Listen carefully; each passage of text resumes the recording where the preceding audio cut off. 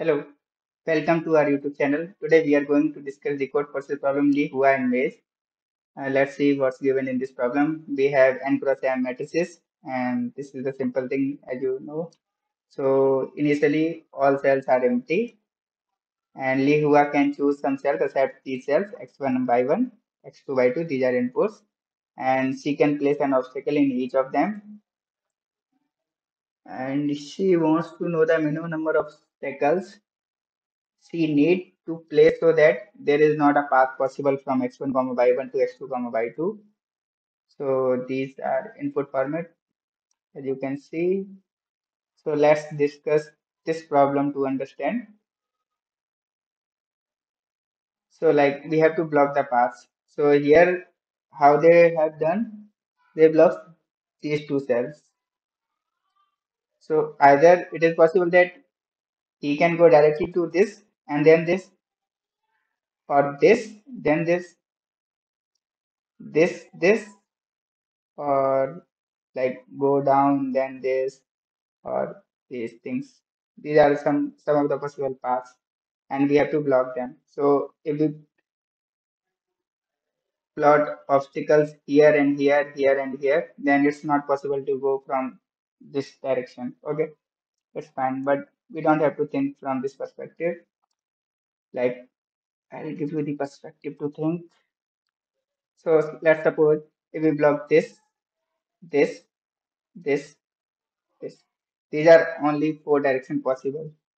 So if we block this, he or she can't go outside of this. That means he or she can't reach to this destination. Hence, our answer will be 4 in this case. But here is the key.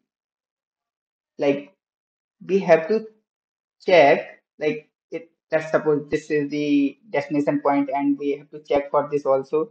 Like for this one, this one, this and this. For this position, we also have to block 4 cells. So we have to choose the minimum of both of them. So here both are same. So answer will be 4 only. But if you try to solve with other test cases, then answer might be different. Okay, let's suppose, let me erase and I'll help you in understanding this. So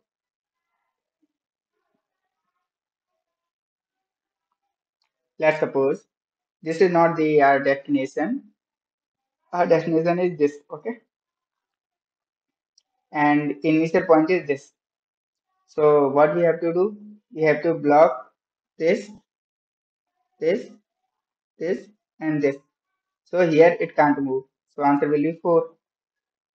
But what if we put obstacles here and here?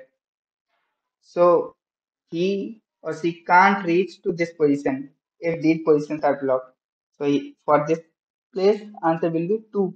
And we have to choose the minimum one. So what will be the answer? Answer will be 2. This is the problem and we have solved this. So hope you understand this problem. Like this video, subscribe the channel. Thank you.